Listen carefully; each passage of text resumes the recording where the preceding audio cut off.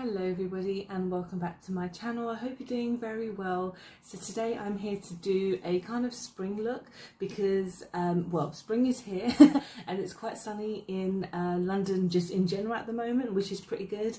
So I wanted to do a kind of spring look before the weather starts changing again, because we know what it's like in the UK. One minute it's sunny, the next minute it's snowing.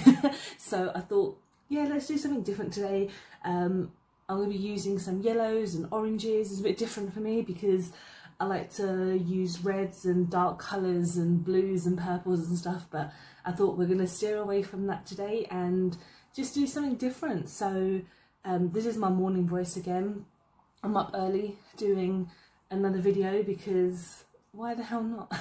So I'm just going to go in with one of my face milks. I'm going with my coconut face milk, which is part of my project tan, so that seems to be doing okay. Like I'm terrible at things like project pan because I like buying lots of new products, so that is, I mean, I'm using them and we're using another one of my products today as well, but yeah, I just have a bad habit of buying makeup non-stop. So when it comes to just buying product for spring, like anything that I'm using, of course you can use with your own substitute. This is just ones that I feel that would work better in kind of a warmer weather, even though I'm not going anywhere. I'm still working from home, like I've mentioned, but for me these are products that I feel will give me a nice glow, will kind of stay on for a while and just be kind of spring spring type. So yeah, when I'm gonna let that settle in, I'm going to go with my e.l.f. Putty Primer now. So I've got this and I've got my little brush that I purchased as well, which you have to buy separately, which is okay. You don't have to have this, but for the application to go on just a little bit better, I feel like having a brush like this is really handy. So you might have one in your collection already. So I'm just going to use a little spatula to kind of scoop it out, and then just going to put it in certain places. And then I always like to add just a bit more because I like to go over the top with my primers. So at least with this primer, your skin will actually kind of just feel a bit more moisturized and soft, which is of course what a lot of primers do, because it's the barrier between your skin and the foundation. So you actually need a primer that is actually gonna just stay there all day and kind of soften up your skin, especially if you do have quite dry skin like myself. To kind of feel moisturised all day is a heaven. And of course there's lots of different moisturisers for that, and you don't need makeup to do that. But if you are going out and you want to have a nice spring look and just kind of not sweat a lot, I mean, this is pretty good. I mean, I know we have to wear masks outside still, so that's going to be something we all have to get used to because they ain't going away anytime soon. So that's settled in really nicely, just nice and just, yeah, quite shiny on the skin as well. So I'm going to go in with foundation, and I'm going to go in with my Maybelline Superstay Active Wear 30 hours. The reason is because I just like the way this feels on my skin as well, and just its longevity. Also, I'm not going to test it out for 30 hours, so that's not going to happen. But any time that I have used it, when I've left it on for maybe a few hours, it does still look pretty good, and the coverage is quite decent as well for someone like me who really prefers like a high coverage foundation, even though a lot of high coverage foundations can look really just look really thick and look really kind of not that nice really, because when you do wear a full coverage foundation, of course the whole point of it is to sometimes look a bit cakey and look a little bit heavy, but sometimes this one doesn't feel heavy like at all, and I like to put on quite a bit because I tend to pump out too much. But then if you know how much you want just like pump wise, then just kind of go for like 1 and 2 pumps, and this will give you a nice coverage in itself. But as you can see, that's covered up my red like so quickly, and it is gonna stay pretty much like this for the rest of the day. Like I'm gonna do my whole work day wearing this makeup and I'll see how it goes, but I mean, I'm sitting at a desk all day, so it's not like I'm running up and down any stairs, and I'm not going to be doing anything active. So this by itself is pretty fine.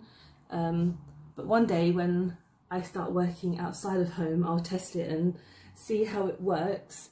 But so far, just not really doing anything. It just gives me such a nice coverage.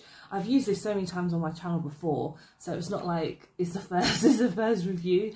For concealer, I'm just going to go in with a Too Faced concealer. This is the Born This Way in the shade Very Fair. I've had this for ages. I think I need to throw it away. It's a bit old. But I just wanted to kind of use it a few more times because there is like some product left in there. Obviously, regardless if there's anything left, it's way past it's however long I'm supposed to be using it. But I do want to get another one, or I want to get something quite similar to this because it just feels really nice. And I don't really know if it's full coverage because, to be honest, when the foundation has done the job, it's difficult for the concealer to actually show through sometimes, especially when it's quite similar to my foundation. Because I'm quite light already, it's quite difficult sometimes to see how the concealers work. But I mean, when it's covering up my under eye bags, it's looking good, and they do become quite wrinkly quickly. So I'm just going to set down with my e.l.f. powder, and I always feel like it's good to powder down. I know a lot of people who have very oily skin and something, it might not work to powder down as much, but I feel like it is good to, regardless of, even if you have very dry skin, to always powder down. I feel like it's good for your skin to just feel that lock-in of the foundation, if that makes any sense, because I feel that with the powder your skin is not really gonna like move around as much. I mean the foundation is not going to move around that much. So far everything is looking pretty good, so I'm just gonna add a bit more, and then now we're going on to blush. So I'm going with one of my favourite blushes is the e.l.f. Putty blush, and it's been a while since I've used this because I keep on using the Melt Cosmetics one because I love it so much. But I thought I would try this today because it's such a gorgeous colour. This is in the shade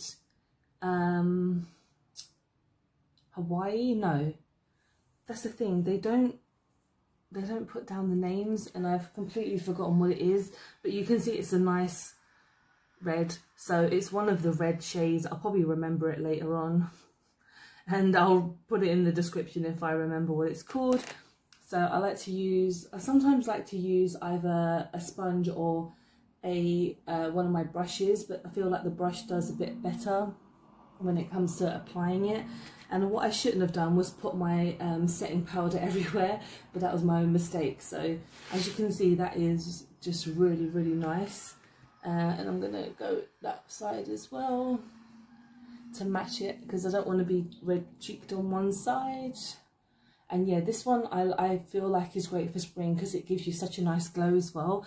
And they're only £3. So no, sorry, they're £5, these ones. So e.l.f. products have become one of my favourite, honestly, especially when it comes to like spring. And again, no matter what the weather is, they're going to be great. And especially, like I said, you get a nice glow, and their products are so decently priced as well. Like in my previous video, I used their blush and highlight duo, which was just £3, and the highlighter gave me the best glow. It's just absolutely gorgeous. And talking of glows, I'm going to go in with my Ofra Steph Tom's highlighter. You don't have to use any of the products that I'm using to feel like I'm glowing, but it's just, if you have them, I think this is going to be perfect for like summertime, for spring, because it's such a glowy foundation, and it will just make my skin radiate so much. So let's get this on. Yeah, as you can see, like straight away, that's just insane. And it smells amazing too. It smells of cookie dough, because her palette is kind of called Milk and Cookies. So I think she said that she wanted to have like cookie dough smell, which is amazing. Of course, I've got my little my freaky nose, but I just, oh my god, this highlighter is so gorgeous.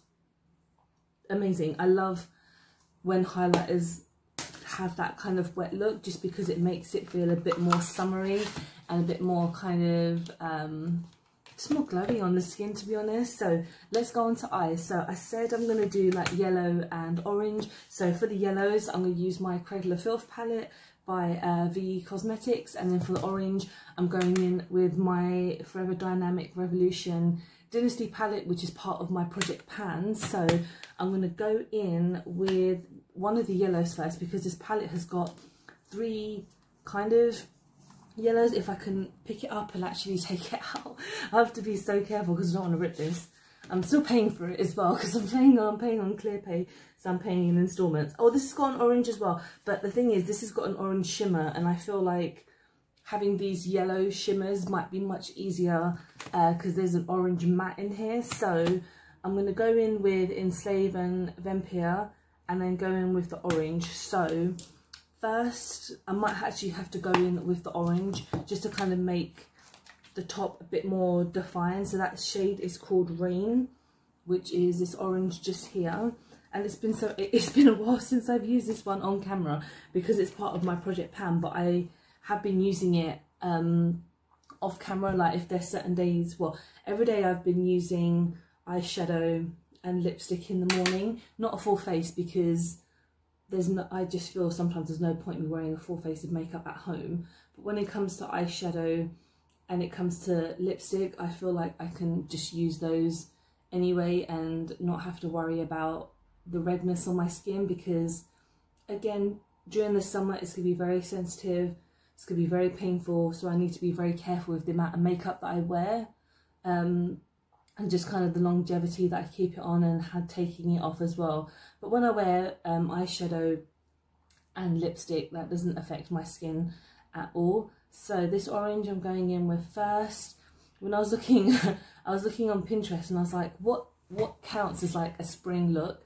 And because again, I don't wear a lot of these shades, so these shades for me are the ones that I rarely use. Like I use oranges, and occasionally I use like a yellow, but never as like an actual spring look. So I felt like, you know, those shades and pastel shades, I never wear pastel shades because for me, I don't feel like they are as pigmented. I don't know if that's just me being really stupid, because obviously depending on the brand and everything, they're going to be pigmented, but I just feel like I like to have like just bright colours like this as opposed to a pastel shade. That's just my opinion, but you know, and everyone loves pastels and that's great. So I'm going to go in with Enslave just here, which is a gorgeous yellow, a very bright yellow. So I'm just going to take kind of a mid fluffy brush, and we're just going to use that, and there's a little bit of fallout, but I'll be very careful. And I'm just going to put that in my crease, if it will come up. Again, I've got to try and see how much I can pat this on. I haven't got anything on my lid, I've just got my foundation, to be honest, which is fine. Just gonna blend it down. It's not coming out as much as I wanted it to, but that's fine. I'm just going to build it up, and then like I said, we're going to add the shimmer on that as well, just to make it a bit more fancy, because shimmers always make things a bit fancy. So that's good. Okay, not much is coming up, to be honest, and I think maybe if I added down the base, that might have been a bit more helpful. But again, springtime is always about, I mean, you can have subtle looks, but you can have really out there looks as well. I am going to go in with Vampire now, which again, like I mentioned, is the yellow shimmer. So we are going to wet the brush because we need some kind of payoff today on this. So I'm just used one of my my Colourpop shimmer matte shimmers. Oh, I'm just going to, so that's looking good. If it doesn't come out as much, I'm going to use some of the orange as well. So, okay, that's come out very well. Great. I'm just going to put that on the lid actually, because why not? Because that yellow didn't really come out as much, so I feel like if I use the shimmer, that'd be great. Okay. That's better. Much better.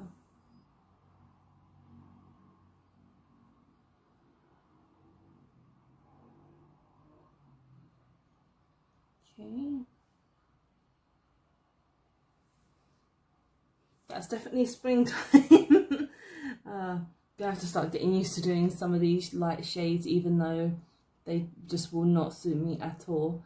Again, like I've said, I like to use kind of dark shades and reds and purples and blues, and you can obviously still use them during spring because people just don't stop what they wear and what they use with the seasons. I guess that's obviously a lot of what fashion is, but I'm not a fashionista, so I'm I don't play by those rules. So this has gone on very well. I think the setting spray has helped, even though I didn't use a setting spray again. So that looks pretty cute. So do I want to do anything else? I might go back in with that shimmer at the bottom of my lower lash line, just a little bit, because that will define my eyes a bit. Nothing too crazy, and just blend them in a bit, because why not? Ugh. That's looking alright. Hope I don't look too ill with the orange.